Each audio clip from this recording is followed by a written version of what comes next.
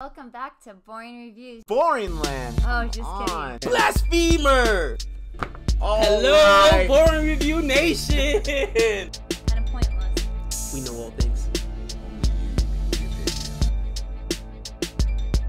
All right, welcome back to Boring Reviews. Nick here. Gabe. Gaitonde. Ooh, he's got the WrestleMania shirt on. I love it.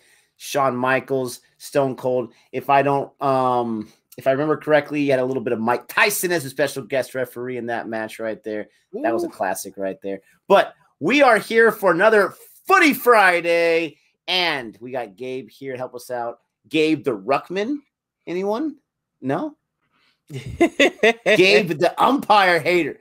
You're going to love the video I got for you today, my friend. Yes. This is a video requested by Darshan once again. He is a great viewer, great friend of the channel. And he says, this one's especially for Gabe. This is about umpires, our umpires and the MRO ruining our game. MRO stands for Match Review Officer. It says right here, the match review officer will assess all reports and referrals lodged in respect of potential reportable offenses. A notice report may be lodged by an officiating umpire for the relevant match. So I don't think that's someone in charge of reviews, instant replays. Sounds like that's someone who's in charge of, you know, the gameplay, fair play, all that kind of nonsense if someone gets out of control. You know, before even watching this video, are umpires ruining the game? Absolutely. Absolutely, they're ruining Doesn't matter what the game is? Doesn't matter what the game is, bro. Listen, they could be officiating chess, bro. You know, and you know, they'll be breathing over a kid's neck like 7 seconds. You know, like back up. Wow. Bro, here's the thing. Umpires should not be seen, bro. Yet find me a sport where they're not, okay? Umpires, you know when an umpire that camouflage on? Listen, they should not be a part of the game outside of doing their job and officiating. However, when umpires become a part of the game, when you know an umpire by a first name, that's a problem. All right. Joe West, Joe West, you heathen. He's probably the worst. I'm telling you, a Cowboy Joe West is the worst. Or is it Angel Hernandez? Angel Hernandez is also horrible. These are two of the worst baseball umpires of all time. And people know them by first name. They are synonymous with bad calls in America. Bad calls, all right? No, you should not be a part of the game, all right? Sit there in your blue shirt or your white shirt or your zebra shirt. That's for the NFL officials. And don't be a part of the game. They're hot, bro. They want fame. And you know what really, you know, chaps my chapstick, as they say? Chaps my chapstick? Chaps my chapstick? I think you just made that up. You know what does, Nick? The fact that most of these umpires never played on a pro level, never even played like at a collegiate level, okay? So wait, you're going to tell me about the game when your contribution to the game has been spectating? Get out of here. Oh, dude, I hate him with a passion. You got me fired up. Oh, you got me fired up. So I'm desperate to find out because Gabe hates himself. Some umpires of any kind of sport. I got to find out, Gabe. What is the replacement for umpires? What is the other system to officiate these games if you don't have umpires? What is the alternate situation? Listen, here's what you do. Okay, you go to technology. You have the umpires in there, but you take robots? Away. Bro, guess what? Robots are unbiased. You're not gonna have robots throwing NBA games and giving 39 foul shots to your Los Angeles Lakers, when they absolutely screwed the Sacramento Kings. All right, you're not gonna get that, Nick. You're not. That was like 18 years ago. I don't care if it was 30 years ago. It happened. All right, bro. Again, umpires are fallible. A, by mistake. B, by corruption. Well, yeah, or C, by incompetence. A lot of times it's incompetence. All right, bro. Computers. I don't think you're being realistic. Listen, you know what I would like, honestly? Fine, make a mistake. I'll take the mistakes. It happens, okay? But don't try to be a part of the game. Tell me you watch Angel Hernandez or Cabo. I've seen Joe West toss a player for looking at him. Like, you're out of here. It's like they're bored. I want to get on Sports Center with his stupid mustache. That I would agree with. No, I don't think Joe West has a mustache. You're not a part of the game. You know what I'm saying, bro? It just drives me crazy. You're not a part of the game. You're officiating the game. Don't try to be. You don't see the water boy running out there on the field like, hold on, let me get in the shot, ESPN, and let me spray the water in Kobe's butt. No, they don't do that. It's like, bro, I hate them with a passion. You have no idea. You have no idea. I think those watching this video have a small idea.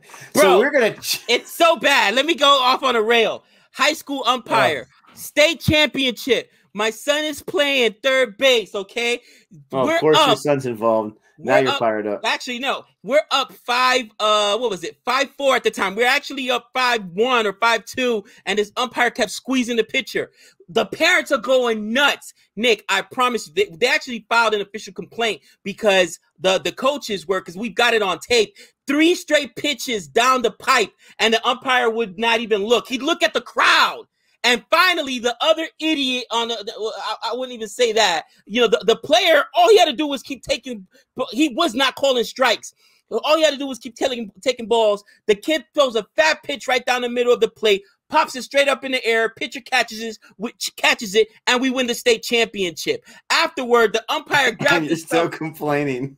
Because he's a heathen, and we got it on tape that you were blowing calls all game, and you let 3 pitches go right down the plate, and it was like to show up the parents and look at us like, I'm in charge out here. No, you're not! All right? You're the scum of the earth, bro. I hate all umpires. Gosh, bro. On tape, it's an official complaint lobbied against this umpire. He will never, ever umpire another Sierra Vista. And I'm so glad that since it was a state championship game, that we got it on crowd. Not just the fact that he wasn't calling strike, that he was looking at the crowd. Why is he looking at the crowd, Nick? Why is he looking at the crowd? Stands and she has bad health. He wants to make sure she's doing okay. What wife?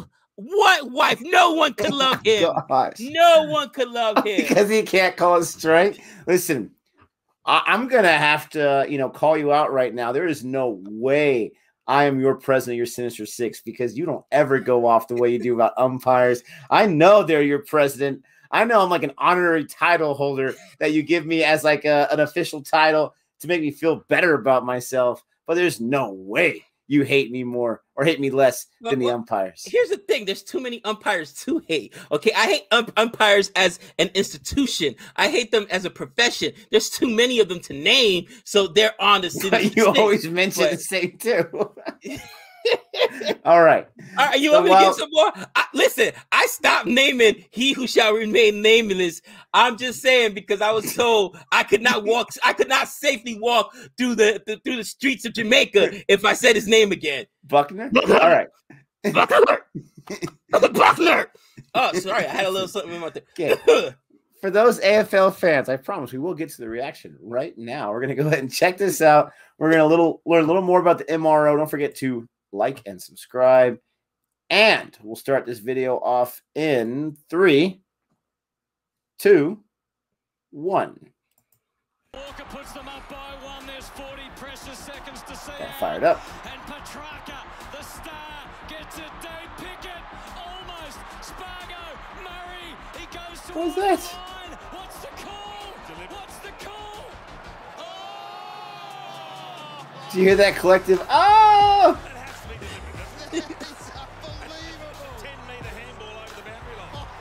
I don't think you can handball it towards the goal. Well, it was the non-call of the weekend, and the AFL conceded tonight. It was the wrong call, but the Crows got a lot right, as did two the Crows, all right. And the Lions to breathe life and unpredictability into this season. Hello, welcome along to On the Couch. Gary, Nick and Brownie. It was the round of footy we absolutely needed. I think there was this general view this time last week that the season was almost not over, but the 8 was already determined. In the space of 2 days, she's back on, and what a round it was. Blatant barracking. You know, the sirens in the background. Blatant, Barry. Very composed, Gary. You did well. You did well. When you said Cozzy should have been dropped for dropping that mark, I thought you went a little bit too far. Pushing the back to Cozzy. No, that was a contentious one. That was a great game of footy. Yeah. And I back you up on what you're saying. It was a really good round of footy. The competition squeezed up again, which was great, just at a time when you thought it was going out the other way. And that one, the deliberate became the talking point. I don't know why. Yeah. It was the wrong decision, and it was rubber stamped today by the AFL. There were all sorts of conspiracies, and there was a fingertip on it from Spargo and all this sort of nonsense. His intention was to get it across, and he got away with it, the young fella. He probably, like we all would have in that, do I go through for a point, therefore it's a draw? I try and just put Let us know in the comment section what the big uproar is. Can you score a goal with handball? I don't think you can. That's happened too many times this season, where contentious decisions late have decided the game for the wrong reason. Yeah, but not on out of bounds. Like we've all sat here and done deliberate out of bounds and gone, have a look, you know. So we sort of accept it. And then when it comes down to the easiest one of recent times to pay, they don't pay it. It shows human nature though, guys. It doesn't matter what the decision is. We saw the Geelong game was a howler. Geelong-Brisbane, I think it was round 2 or round 3, where it's just, 100 out of 100 they get paid, and that one 100 out of 100 they get paid. But the human element of it, under pressure, the moment there you go, Gabe. And they can't bring themselves to blow the whistle. We saw the statement Such from the a AFL. cheap excuse. Do you think that helps? To clarify. Yeah. Do you think they should do that, given it's just one of a couple of hundred decisions? They're probably those ones because there's so much around. I'm not sure about it needs to be every week, but I think the real big controversial ones, you need to give some clarity on it. And unfortunately, the umpires have let themselves down in these situations. These 3 cases this year where decisions should have been paid late. They've got to be better than that. Now, I think they've umpired well this year, but they need to be better than that. They need to compose themselves in the pressure situation, like a player has to do, like a Tex Walk had to do late in the game, and kick a goal from 45. It's the same pressure. Just put a stop to it, Jared. That's why they do it. Yeah, because that's it. I can accept We're that. not talking about tomorrow. We're moving on, and away you go. Roy, you're pretty upset this morning about the match review panel. Yeah, well, I think to start with, we've got to acknowledge that everything the AFL has done, all the levers that the AFL has pulled to protect the head, were absolutely necessary, and they should be applauded for that. But right the way through that process, there have still been people that have had an issue with it and have said, oh, the game's stuffed, the game's terrible, the game's gone soft. And I don't think they've ever had a point until today, until the findings came down. Particularly the Holman finding, where he got suspended for 2 weeks. You can argue the Plowman one. I think Plowman's a good chance of getting off that. But all those people that have had an issue with the game becoming soft, they had a point today. Let's have a look at them. Let's go through them then and give our assessment. I think we're all in a violent agreement about the Nick Holman. I mean, the situation is he's chasing down from behind. He's done the right thing. He's refused to concede. He's laid the tackle. There's no secondary movement. His forward momentum takes him to the ground, and really unfortunate for Mitch Duncan as he hits his head. Yeah, I think it's an unfortunate outcome. He got 2 weeks for that? Probably, seriously. That Shepherd to have been I thought this was rugby. But nevertheless, this is AFL. But I don't know the rules well enough. I thought you could tackle at AFL. Maybe you can't if they're going for the kick. I don't know. It's not a violent action. It's no double action. I think he gets off. So how do we get there then? How do we Is it more of a steep penalty because the guy hurt himself? I don't know where Michael Christian and I assume Steve Hocking are coming with that particular one, but I think that's clear. I think there's more contention in the Lockie Plowman one. Just before we move on that, so we need to be told then, as us as commentators, and then the public as well, as to why.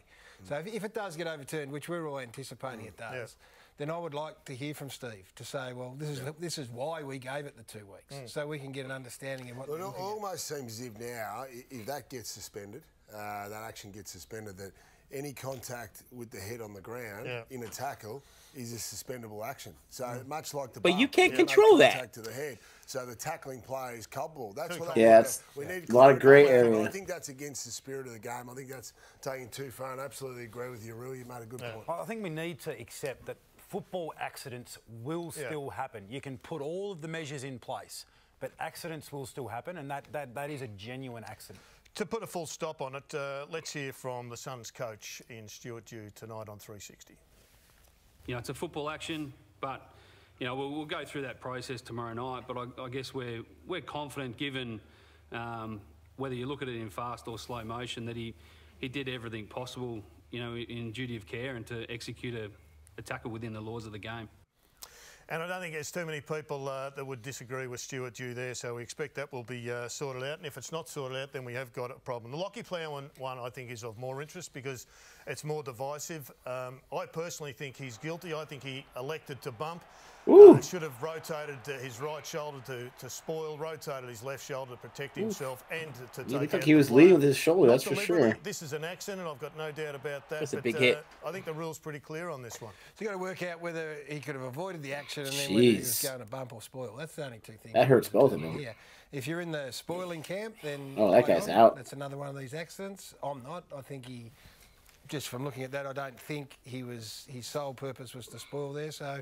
Yeah, I think it was until about 2 steps to go. You're allowed to take the body when you spoil, though. But if you hit the head, you've got to take the consequence. But yeah, well, no, that's right. But your assessment is he was spoiling. Yeah. Mine is I don't think he was. I thought he would have had the arm far further out. But that's good to go to the tribunal. Well, you can look at it as the action, can't you, guys? And if you are spoiling, you've got your fist out. Yeah, that's what I think. And unfortunately for him, I think he's probably panicked late and thought, hang on. His fist was cocked. Yeah, but it was cocked there. Look at it cocked into his chest. So. He covers up at the end. He covers up. Yeah, he definitely looks like he's going for it. Accident, but at the end of the day, if you don't put the football action out there or the spoiling action, you become culpable for the head injury. I'm not. By the way, I'm not. I think that's just one of those split-second ones where if he goes, he just. In the end, covering up, he paid the price. I don't think he lined him up from 20 metres away and said, I'm going to clean him up. What about Kyle Hardigan? I think he's lucky to get just the 3 weeks. Yeah, 3 to 4. He's lucky he's not getting 5. Yeah. 3 to 4 weeks. That's an elbow to the head behind the plate. Yeah, amazing. So 3 weeks, thank you, lucky stars. I thought Harry might have reacted more so if he had actually known what had happened. But Harry was obviously blindsided by it because I'll be looking after the little fella that's putting it down his throat every week. That's a good point because you do want your big man to remonstrate. He wouldn't have to go idea nuts. What was going on. But that's right. But I think Harry would be watching that and probably. He would be embarrassed by how it looks because it looks like he didn't stand up for his team. And I genuinely don't think he saw it. But, yeah, he's lucky to get 3 Hardy. That's right. That's absolute rubbish. All right. So I want to talk about the I don't understand the rule with the first thing that they were talking about. It seems like he was hitting it out of bounds on purpose to get it away from the goal and so that they could, reset that. I don't think you can do that unless they're saying, I was trying to and I lost control of it and just happened to go there. I think that's what's going on there. Let us know in the comment section below. I want to know your thoughts on that last one where the guy looked like he was leading with his shoulder because he's going full speed at this guy. I want to know what is his reasoning for going full speed. His hands aren't out like he's going to try to get that mark. He's going full speed, and they said spoil it. I'm assuming they mean that he was trying to spoil the mark and prevent it from happening. And he does. He kind of clinches up with his arms and he goes in. Now, he could be bracing for impact to protect himself instead of just going full on like this and getting really, really hurt. But it seems to me that he was definitely trying to spoil it and he was doing everything he could to try to prevent that mark from happening. And it's like the NFL. If you tackle in a way to where helmet to helmet or shoulder to helmet, you have a head injury, you're more likely, just from how it looks and what happens, to get a fine and get in trouble just because of the result as opposed to the form or the intent going in. Right. So the play you're talking about, right? And I'm assuming when they set out with the fist cocked, spoiling, is like a guy's going to go make a mark, right? And you're punching it out of his hand so that he can't, make the catch. So to me, that's what I think the play is. With that being said, bro, that's you're it's like when you go make a tackle and there's going to be the possibility for that in the NFL head-to-head, then that's on you because you know that they're not taking that anymore. And that's a possibility. So that play, I can see why there's more of a shade of gray area. While the first play, it's like, look, if I tackle the guy and do everything I'm supposed to do, and the guy happened to hit the ground, that's not my fault. You know what I mean? That's just, it's an accident. I didn't intentionally mean to do that. You need me 2 weeks for that. Now, what I'm more surprised is that AFL, thank you for correcting me, not rugby, but the sport as a whole, they're moving away from when we started watching it, and I know you watch it more than I do, but we would see all the fights and all the huge collision or whatever. It's just like the NFL now, bro. They're going away from that because the amount of damage these guys do with the concussions and, you know, career-ending injuries just lawsuits, keep piling up. Lawsuits, yep. Exactly. It's a bet. So we can see that they're trying to clean up the game. So for that, listen, I will never fault the league for that. And other than that first one where it was like, look, he really didn't intend to do it, I have no problem with the other two calls, okay? With the other two calls and the other two penalties as far as how many days they get. In the NFL, it's like, yeah, you gotta give me a check, you know what I'm saying? You got to do a lot to get suspended for a game, but give me a check. It hits you in the pocket.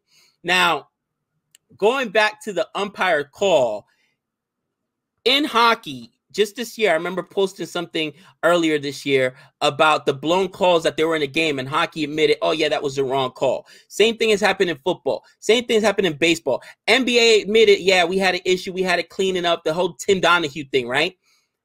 Ask me, Nick, outside of Tim Donahue, who went to jail because the FBI figured it out, not the NBA. What penalty do these guys face? None. Oh, he can't get a playoff game. He still got a check. More than both of us make, just to let you know. And we're both professionals with master's degrees. Listen, you're getting paid to do a job. And I love that they said that. You're out here doing a job, mate. You got to do better. Okay? You got to do better. And it's not you and I or a casual observer who's out there doing the job. If you're a trained professional and this is what you're doing, you got to be better than making those kind of calls. And that was an egregious call, obviously. You know what I mean? Like I don't. What is a justification? Maybe it's just my cynicalness, Nick. But whenever I see a call that's egregious, I think that guy's on the take.